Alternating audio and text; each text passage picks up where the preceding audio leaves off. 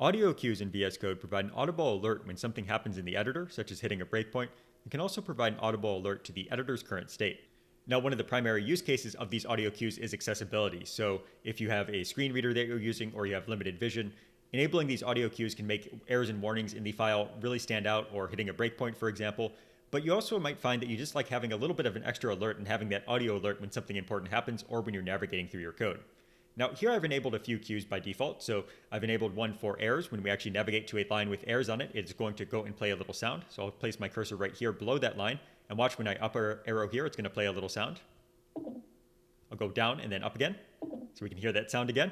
And then I've also enabled one for warnings, and it's going to play a slightly different sound. So I'll do an up arrow here to the line with a warning on it. You can see it's a shorter version of the error sound. So every time I navigate to one of those lines with either errors or warnings on it, it is going to play one of those sounds. The cue I personally find most helpful, though, is the one that plays when you hit a breakpoint. So here I've actually added a breakpoint on this line up here. I'm going to actually go and trigger it.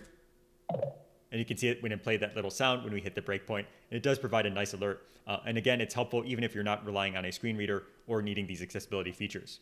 Now, audio cues are disabled by default unless you are using VS Code in screen reader mode, in which case they will be turned on. But you can actually go and configure them to either explicitly enable cues all the time or control when they're being enabled and when they're going to be disabled. So let's open up the settings here with Control comma or Command comma on Mac and search for audio cue. And you can see here's a list of all of the different audio cues in VS Code. As we're looking through the list here, you'll see that the default value for these is auto. And this means that VS Code is going to play the cue if you have a screen reader connected and VS Code is in screen reader mode, but by default, it's not going to play the audio cue. In a few cases, though, I've gone and turned on the audio cues explicitly so that they're always going to be played. So for audio cue line has error, for example, I went and switched this to on. So it's always going to play the audio cue.